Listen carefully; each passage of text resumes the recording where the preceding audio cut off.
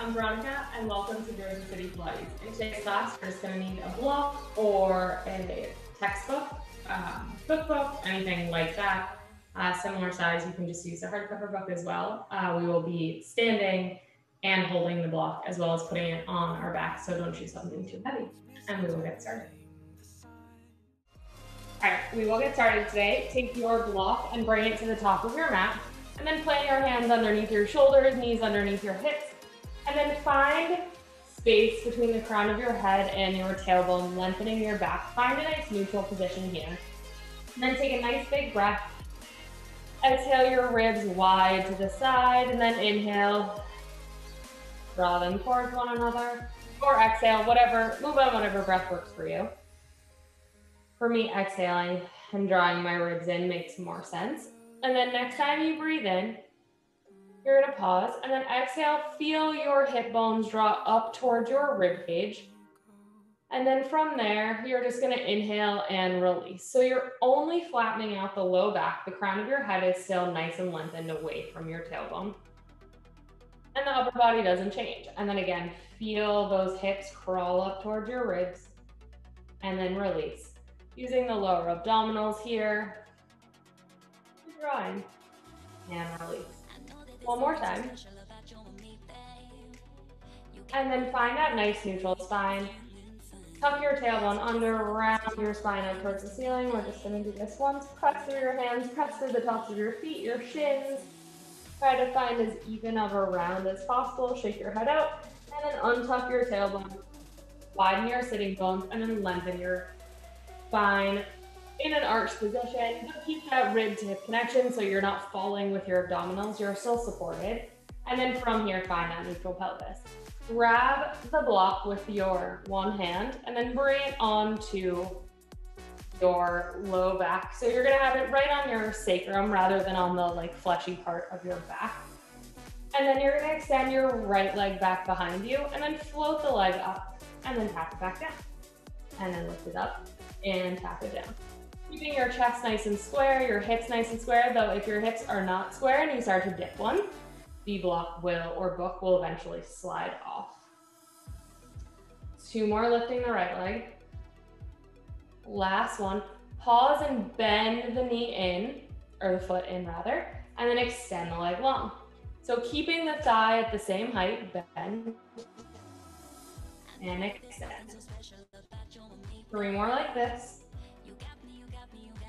2, neck is long, ribs are drawing in, last one, and then drop your knee down, and then you're just gonna tap the floor and then lift the leg up. Tap and lift. And if this is uncomfortable with the block or the book, just drop it. Keep pressing through the hands, lifting your chest. Take your head out, make sure your neck is nice and long and you're not looking up or having your head dropped. Last one here.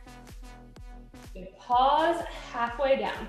Now you're gonna externally rotate your leg and bring it up towards your right upper arm, and then extend it back, bring it to neutral. So externally rotate and then bring it up towards the upper arm, back, and neutral. 2 more times. Again, just working the glute, working the hamstring, little inner and outer thigh as well, while keeping the whole rest of your body still. Last one, lower that knee down, lower the leg. Switching sides, extend the left leg long, float it up, and lower back down. Hips are square. Your weight is as evenly split between your 2 arms as possible. And then make sure that you're not hyperextending through the arms. So you don't want the elbows locked out. You want a little bit of softness. 3 more on just the plain leg lift. Again, pressing up, make sure you're not sinking down because the block will stay if you're arching your back. So find the connection, ribs to hips in the front. Last one, keep it lifted, bend at the knee, bring the foot in, extend. And then think about reaching long through the front of the thigh as you bend and you extend towards the wall behind you. 2 more. Last one, have your fingers spread nice and wide, bend the knee, and then drop it down, and then lift it straight back up. And if your block has moved at all, just readjust it so that it's right on the sacrum. 3 more.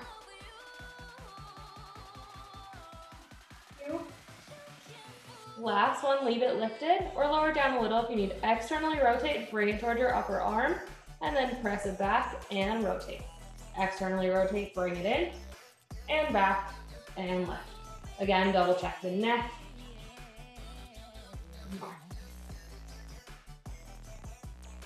Last one. And then lower that knee down. Good, from here, tuck your toes under. Keep the block where it is. Press your hands into the floor and then press your feet into the floor and then come into a hover. And then you're gonna lower your knees back down. And then lift your feet up, knees up rather, into that hover. Again, soften through the elbows and lower down. Feel your ribs wrap in, your hips draw towards your ribs. 2 more just like this. Keeping that block as still as you can. Last one, lift. And now you're gonna extend one leg back behind you and bring it back in and switch sides. Neck is long. Weight is still over your hands. Last one. And then lower the knees. Take that block off and then sit back onto your heels in a child's pose.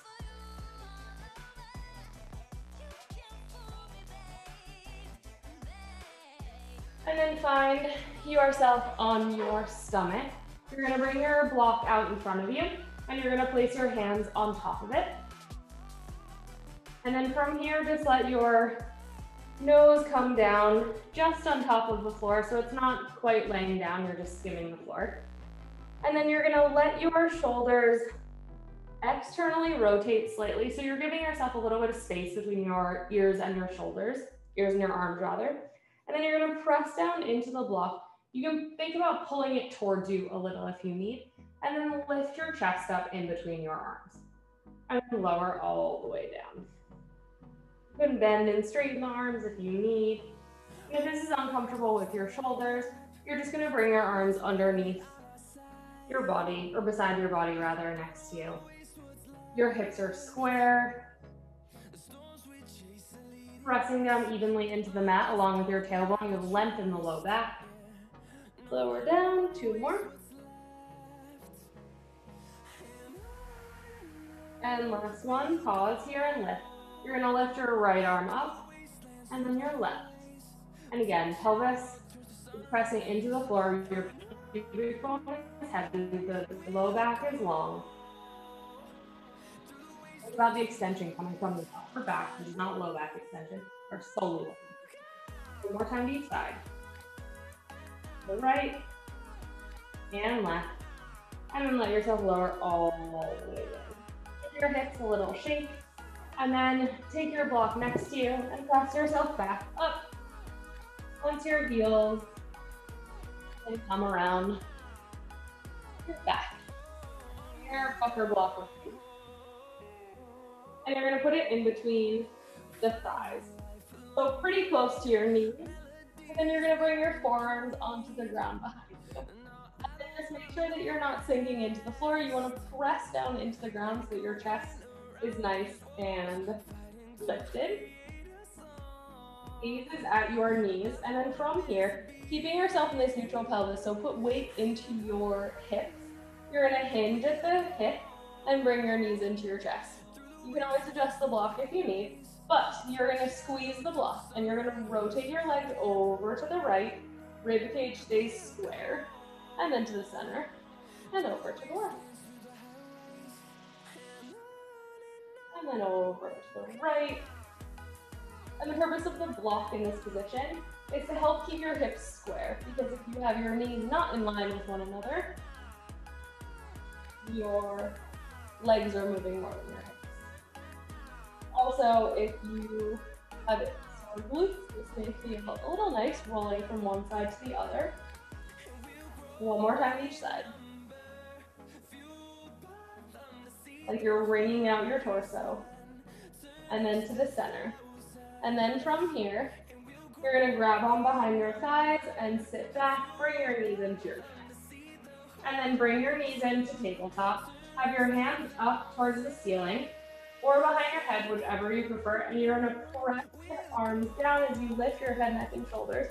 You're in a nice neutral pelvis, so you have a little space under your low back. Squeezing the block with your legs and lower down.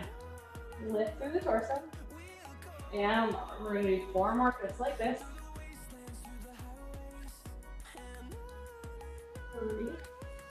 Shoulder blades come off the ground if you can. 2. Chin is not glued to your chest. Last one, come up and pause. Bring your hands behind your head now if they're not there already. Make sure your hips are square. You're gonna let your legs fall away from you a few inches and then bring them back in. So inhale, let them fall away. Exhale, bring them in. Again, squeezing onto that block, but think that the squeeze is coming from your belly, from your abdominals, and the pelvic floor. Squeezing the pelvic floor like you're stopping the flow of urine. 2 more. And as you lower, think about the belly staying where it is or descending towards the floor as you bring the legs in, not puffing up towards the ceiling. Last one. And then lower the head and then lower the legs all the way down, still keeping that block where it is. I need to move mine up a little, but it's fine. If you find that it's uncomfortable on your thighs, you can here put it in between your knees. On an angle will probably be the most comfortable. And then press your arms into the floor, curl your tailbone under, press your feet into the ground, and lift yourself up into a bridge. From here, tuck your tailbone under, think about opening through the front of the thighs, and then drawing the heels in towards your shoulders to engage through the back of the legs. And then from here, you're gonna find that neutral pelvis. So the hips are gonna close just a little. You're gonna drop the hips down, almost to the floor, but not quite. And then tuck the tailbone under as you lift. And then drop to neutral. Curl the tailbone under and lift. Thinking about squeezing through the block or the book as you lift and lower. We're gonna do 2 more.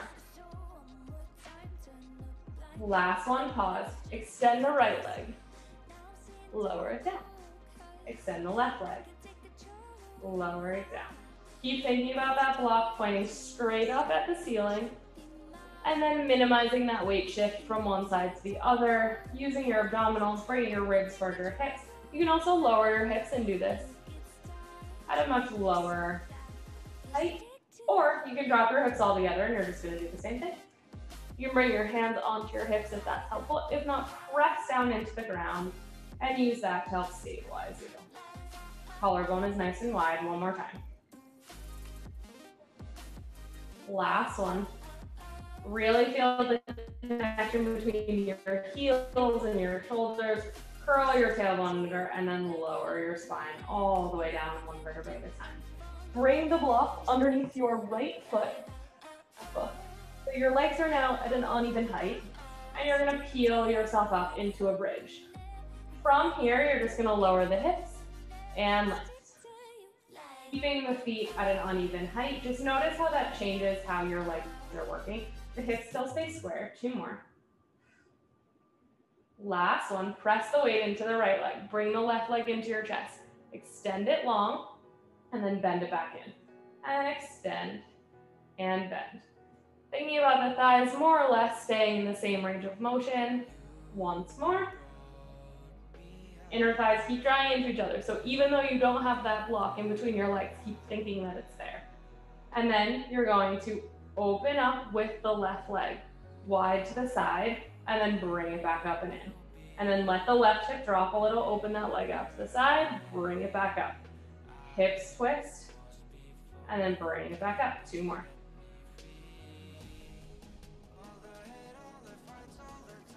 Last one, plant that leg down and then peel yourself down 1 vertebrae at a time. Switch the block over, so now it's going to be under that left foot. Make sure your whole foot fits on the block. And then peel yourself up 1 vertebrae at a time. Find that connection in the back of that left leg, drop the hips, and lift. If you want to make things a little bit more challenging, you're going to bring your hands off the floor. Just keep them straight over your shoulders. Again, not locked out with a soft bend. 2 more. Last one, pause and lift here. Bring the right leg into tabletop. Extend the leg long. Try to keep those thighs more or less in line. Bend it in. And bend. And bend. Inner thighs are still working together, even though they're not squeezing onto something together. 2 more. Last one. Pause with that knee bent. You're gonna rotate that leg out to the side, just the hip and the right leg. The left leg stays still, and then bring it back up. And then externally rotate it out to the side, and bring it back up. Again, you can keep your hands lifted if you'd like. Just make sure that your shoulders are still staying square on the ground. One more. And lower that leg down. Lift the hips, tuck them under, and then peel yourself down one vertebrae at a time.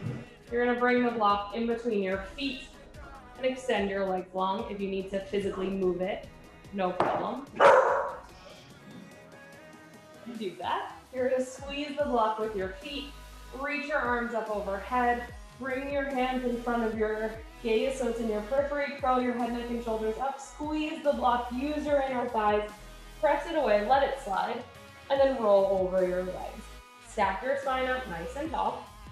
We're gonna do 2 more roll-ups like this. Tuck your tailbone under, feel your hips draw up towards your ribs, like you're gonna put the very lowest part of your spine on the ground first. The block, book, whatever, and feet will come with you. Let your arms come overhead. Once they're in your periphery, nod your head, lift the head, neck, and shoulders, and then roll up. Think about sending the block and your legs away. And then here, you're not gonna stack your spine back up, you're just gonna roll right back down. Thinking about opening up through the front of the hips and down. This next time, we're gonna come up and pause. Round over before you get the crease in the hip. Over the legs, sit up nice and tall, grab your block, and you're just gonna sit on it. Let your knees come down by your sides. Bring your hands behind your head or out to a T, whichever you prefer. And you're just gonna rotate over to the right and give it 2 little pulses. 1, 2, and then back to the center, growing nice and tall. Over to the left, 1, 2, center. Really wringing out through the abdominals. Again, last one. Good. And normally we end standing, but since you're on this lovely block, you're just gonna reach your arms up overhead. Externally rotate through the upper arm. Find that connection from the ribs to hips. Your spine is stacked nice and tall. Head over your spine. And then press down through the arms. And as you grow tall through the torso. And then just let your hands find your legs. And you are all finished.